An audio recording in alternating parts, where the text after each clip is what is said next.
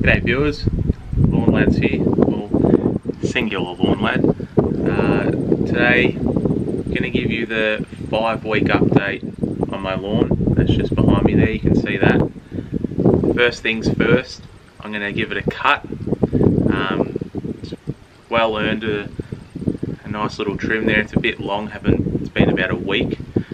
So the cuts first. After the cut, I'm going to give it a liquid fert because it's been about a couple of weeks, and I'll show you exactly what I'm using. Then while I'm doing that, I'm just going to discuss some of the finer details of how I've got the lawn looking like this in 5 weeks. And I'm going to break down the watering, all the products I've been using, and just basically everything that I've been doing. So stick around.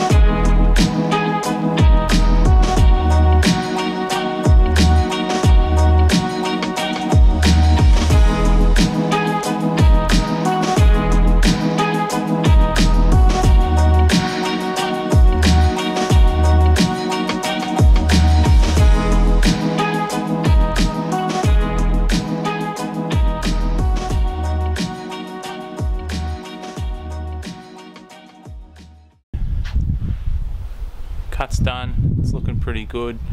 It's still at about 25 mil, and I'm not going to take it any lower than that for now just because it's real late in the season. Pretty bumpy out there, so you might have seen through that footage just how much the mower's moving around, and it's not very flat, so it needs a top dress. I'm just going to keep it at that height for now, so it's not looking the best it could be, but it's looking pretty good for a... Now I'm going to get into spraying some liquids down. Hey everyone, Michael here. While you watch me work in the background, I just want to explain exactly what I've been doing in the first 5 to 6 weeks of putting this lawn down. First of all, the products that I've been using. I'll put a photo of them up so you can see them. I've got a Lawn Addicts and Plant Doctor cocktail I've made up. It's essentially being used for to introduce a wide variety of nutrients into the lawn, to assist in moisture retention and penetration as well, and lastly to stimulate and form strong and healthy root.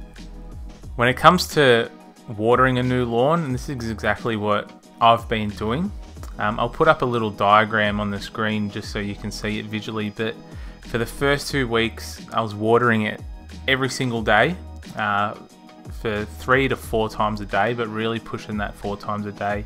From weeks 3 to 4, I dropped it down to 2 times a day. So that was morning, right before I went to work for about 20 minutes each section, and then late at night, like late afternoon, sorry. So get home from work maybe about 5 o'clock onwards, no later than that. Again, 20 minutes in each section. Now that it's week 5 and 6, and this is what I'm going to be doing onwards from now on, I've dropped it down to 2 to 3 times a week, and just that 1 time a day on when I do water it, and that's for a good 20 to 30 minutes in each section, so a nice deep water.